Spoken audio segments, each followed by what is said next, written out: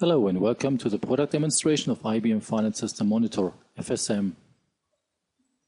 My name is Roland Merkt and I will show you how FSM helps ECM administrators to run their ECM platform more efficiently and more reliably. I'm going to present you FSM in a demo environment which consists of three systems.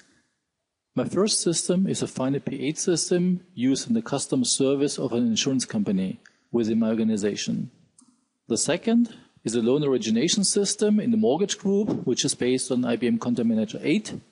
And the third system, which is used in the central IT operations and the application management group, is the FSM management server itself, which is monitoring the P8 system and the CM8 system.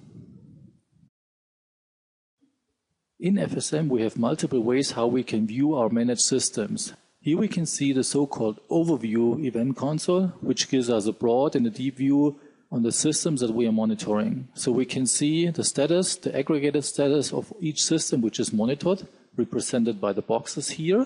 So they indicate the worst status of all parameters monitored on that particular system.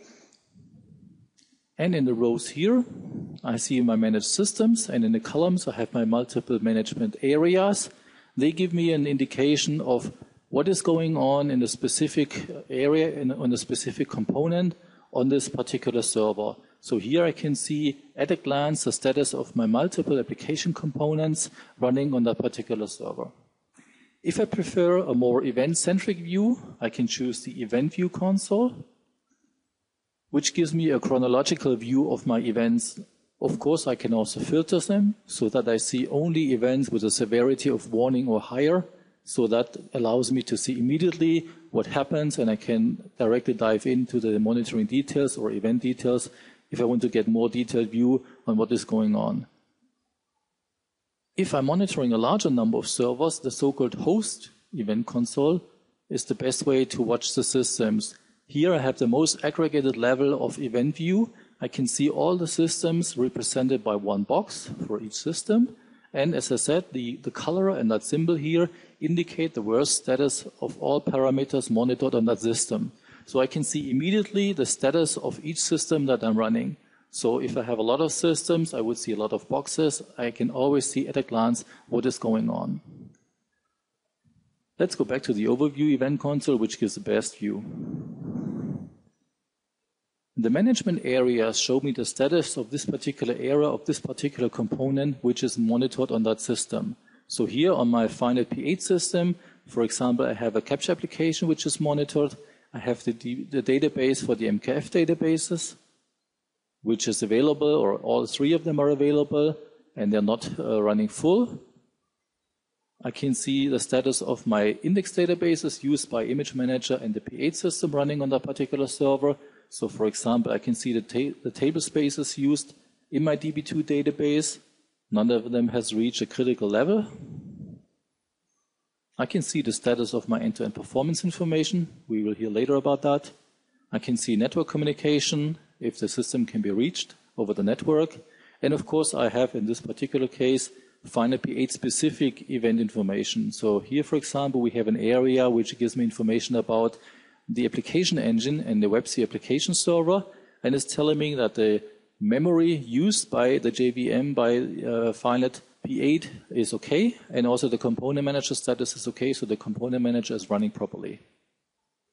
We have information from the FileNet basis. I can see, for example, that all components related to the application engine, to the content engine, and the process engine are okay, they're running.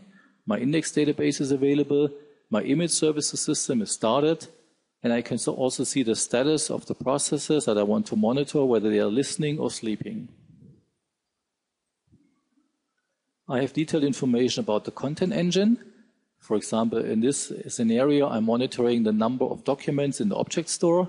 I could also monitor the number of files in the file stores. And I'm also checking the performance of the object store. This monitor allows me to check how long it takes to complete the document search on my FileNet system, indicating whether there is a FileNet internal performance problem. We have information coming from the FileNet log files. Currently, there is no event. If we look into the last events, we can see that there are a lot of events. Here, for example, we have a log file entry with the tuple 213.115.0. If I click on it, I can see that this is related to the process engine. We have monitors regarding the process engine itself. So here, for example, we are monitoring the record sizes of the cache, of the various cache that I have defined.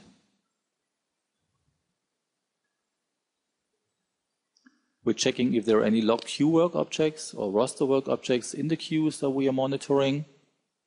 So currently there are no logged work objects, neither in the inbox, nor delay, nor the tracker or the conductor queue, for example. The same for roster work objects. We can monitor roster statistics, and we can also monitor the queue size. So this, for example, would help us to assess whether the queue has a problem. So if the size of the queue is growing, this is an indicator that the queue itself might be hanging. So even if the process of the queue is still running, the queue is no longer processing the items in it. So that means that the queue is hanging and is therefore no longer available to the end user, which is a critical problem, of course. We have information about PPMOI, utilization.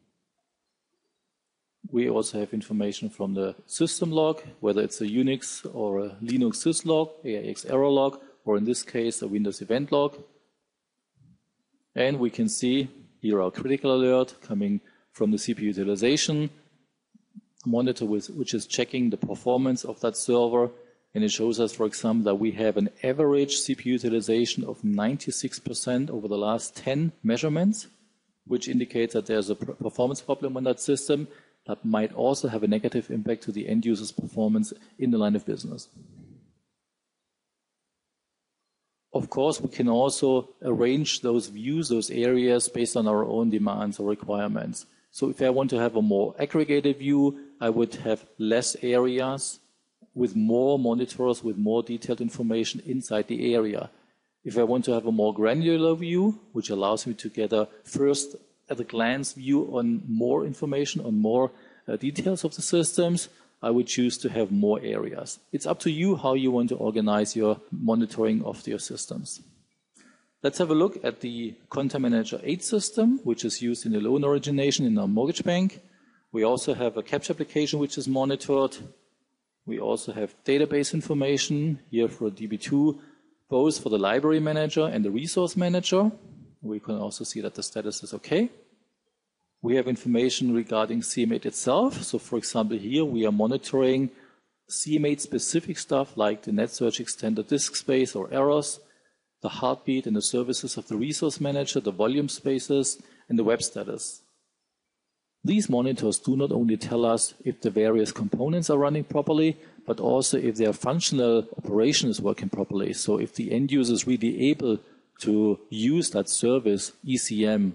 So there's a functional monitoring of the internal processing of the work items, of the documents, which is monitored as well, and which gives us a health status and insight into what is going on into CM8, so that we can be proactive. If the system starts to show an unusual behavior, we would be alerted very early and can take proper counteractions to make sure that the system is not going down. So here we can see the disk space of the net search extender. We can see if there are any errors. We have a heartbeat monitoring of our resource managers. We check the services of the resource manager. So here we can see that the migrator is started, the replicator is started, and the purger is started. We check the volume space of the resource manager. And of course the web status. So here we can see if the web pages are available and the Snoop is running. In the bottom we can see the default knowledge base entry, which gives us information about the error cause, what has happened, and the potential corrective action that might be taken to fix this problem. So this is provided by FSM for most of the monitor events and for more than 1,500 events from the log files. If we don't know how to handle an event, we are able to forward this event via email, so we can send it to a colleague, who then would be able to work on this event, on this problem. Or if we found a new error cause and a new corrective action to fix such a problem, we can add a custom-specific entry into the knowledge base associated with this monitor event. So the next time when this monitor runs and we go into the monitoring details, we will not only see the default knowledge base entry, but also our custom knowledge base entry that we added based on our real experience in running the system and based on the problems that we have experienced in the past. Of course, we also have a CM8 specific log file management. Currently, we don't have events here. If we look into the past, we can see, for example, that we had one entry which shows us that the resource manager was not available. So here we can see the status of our various systems at a glance. We know immediately the status of all our managed systems, whether it's a FileNet P8 system, an IBM Content Manager 8 system, or for example, another third-party system like capture solutions, like input management servers, output management servers, or in this scenario here, our FSM server itself. Let's take a look into the knowledge base. FSM provides an out-of-the-box knowledge base for most of the monitor events and many log file events. We have seen that knowledge base entries have been provided within the monitor or log file event details in an alert, in an event that has been sent to us in the event console. But of course, we can also search the knowledge base for specific entries. So for example, if we want to know what is available regarding queues, we can check what kind of knowledge base information is available regarding queues. And then we will get the various monitors that provide queue-specific monitoring, and we will see the error cause and corrective action information provided with that event. The same can be done for FileNet log files. So let's check for storage-related event entries in the FileNet logs. And we can see the error tuple, the message, and provided by FSM, again, the error cause and corrective action information related to FileNet P8 log file entries. The knowledge base can be extended customer specifically, so you can provide your own instructions how to handle event in your organization. For example, if they happen after hours, or if these are events related to other applications that you have added to the monitoring in FSM. So for example, if you added monitoring for a capture application, here we can see an example for custom knowledge base entry. So in this case, it would tell us that the document capture application is not working. And because the responsibility is in a different administrator group, I would need to call the extension 4400 to alert them that the capture application is down and they need to fix it. Same can be done for other types of events. You can also provide HTML code. So here, for example, we have an event regarding the web application server, and this includes a direct link to the IBM Information Center, which helps us to better assess what's going on in the web application server, providing us information about administration and monitoring of WebSphere. Actually, the IBM Information Center is a very helpful resource. So you can create your own customer-specific knowledge base, including information about organization-specific instructions, but also related to custom-built applications or other third-party applications that you have included in the monitoring of FSM, which go beyond the core ECM components in the FileNet P8 or in the IBM Content Manager world. With that, I want to complete the product demonstration of IBM FileNet System Monitor. We have seen how FSM helps ECM administrators to run their platform efficiently and reliably. We have seen in event scenarios, both in the FileNet P8 system and on the IBM Content Manager 8 system, how FSM helps us to detect problems, to detect upcoming issues, how it helps us to give detailed information about what happened, about the error cause and corrective action that needs to be taken to fix the problem. We have seen the knowledge base that provides error cause and corrective action information for many events, which can also be extended by yourself, so you can create your own specific instructions how to handle events in your specific environment. Thanks for your time and have a great day.